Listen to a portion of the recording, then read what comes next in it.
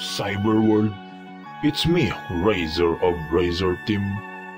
Kung bago lang kayo sa aking YouTube channel, i-click lamang ang like button kung nagustuhan ninyo ang content ng video na ito. At huwag kakalimutang mag-subscribe para magkaroon kayo ng latest uploaded video sa channel na ito na pwedeng makatulong sa inyo para maintindihan ang mga bagay-bagay sa cyber. Sa video na inyong mapapanood dito, ipapaliwanag ko kung anong tinatawag na URL. If madaming katanungan regarding URL, mas maiging i-message nyo ko directly through Messenger or comment your names below and i-add kita sa aming group chat.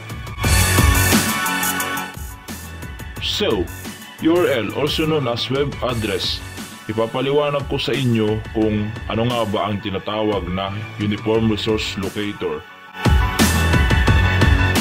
Una, na-design ang URL para palitan ang numerical IP address ng isang web server na kayang i-memorize o basahin ng tao at hindi IP address which is consisting of numbers, which is later on i-discuss ko ang DNS or domain name servers kung tawagin.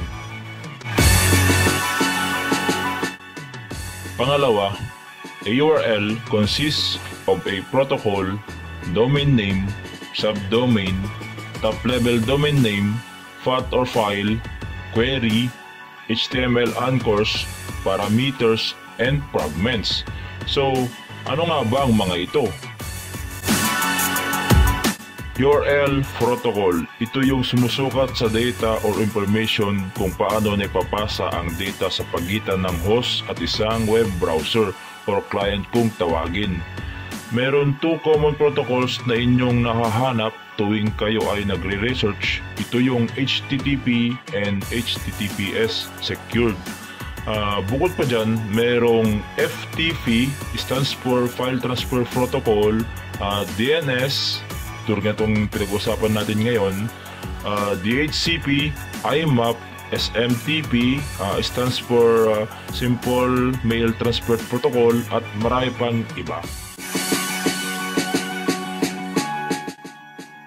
Domain name, ito yung pangalan ng website na kung saan matatandaan ng tao, and like I said, instead of IP address, it was written and can memorize by words. Sa madaling sabi, ang domain name is na-obtain through registration to a web server or host. Like for example, facebook.com. Yung word na Facebook, yun yung domain name. Subdomain, ito yung affixes ng website na kung saan pwede mo itong pangalanan before your domain name. Like for example, tools.razorteam.cc.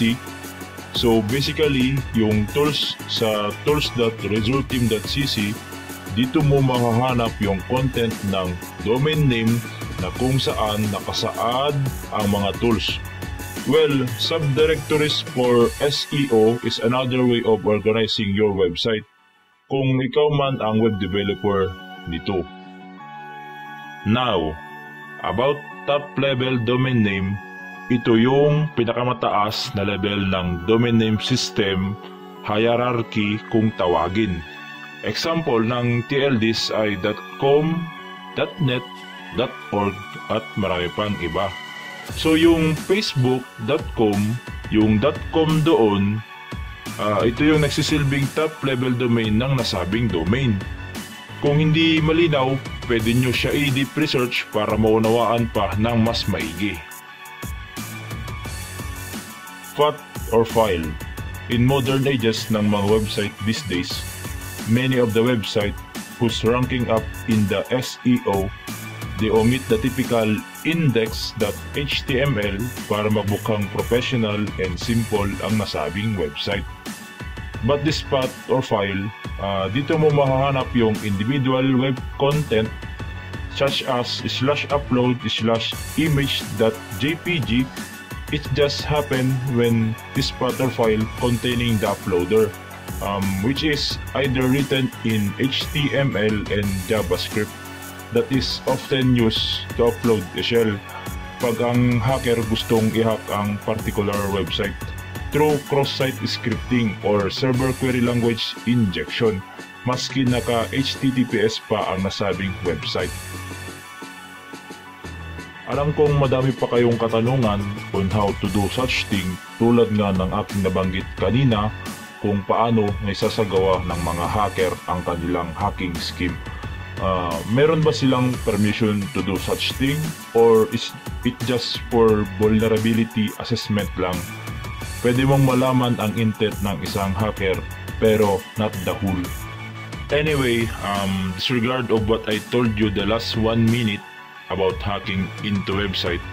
I am not going to show you here how it is done because it is against for me, as I'd like to spread awareness and not to frighten the viewers or bringing terror to the cyber world. Kung may papakita man ako dito sa video na to, yun ay kung paano gamitin ang Google operators para mapadali ang ating buhay sa pagre-research ng mga valuable content na akala natin imposibleng makuha na kailangan pa ng IDM or such torrent magnet links para lang makapag-download. Para maging kapaki-pakinabang ang video na ito, I am going to show you people how a hacker do their research. An hacker often use Google operators rather than googling the content they want.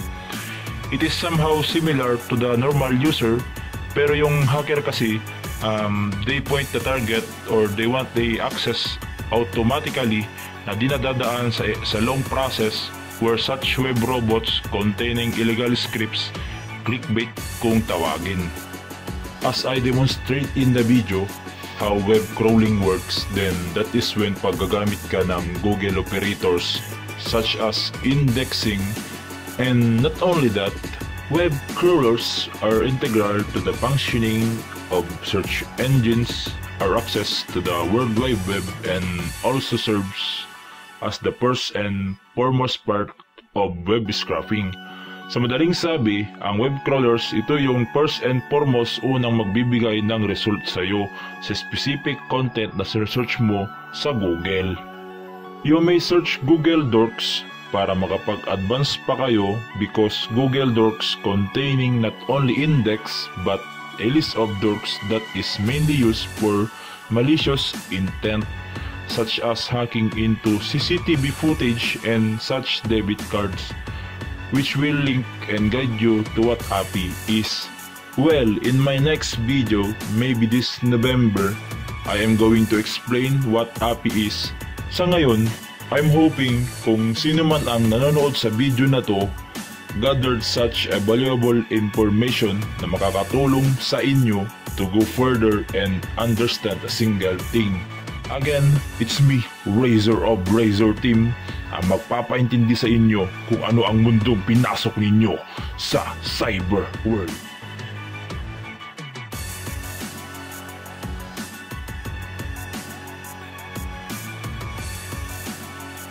Razor is formerly member of the following: 𝗏𝗂𝗏𝗵𝗁.com, 𝗏𝗂forums.net, rootme.org, 𝗖બ્ρary.it, 𝗑𝗶𝗶𝗵𝗵𝗁𝗏.com, void.2, bleepingcomputer.com, GSM Forum, toucharcade.com, 𝗏𝗶𝗍𝗶𝗵𝗵𝗁.com, www.phcorner.net, openpinoy.com, mpgh.net, 𝗬𝗏PVPers.com, and many more.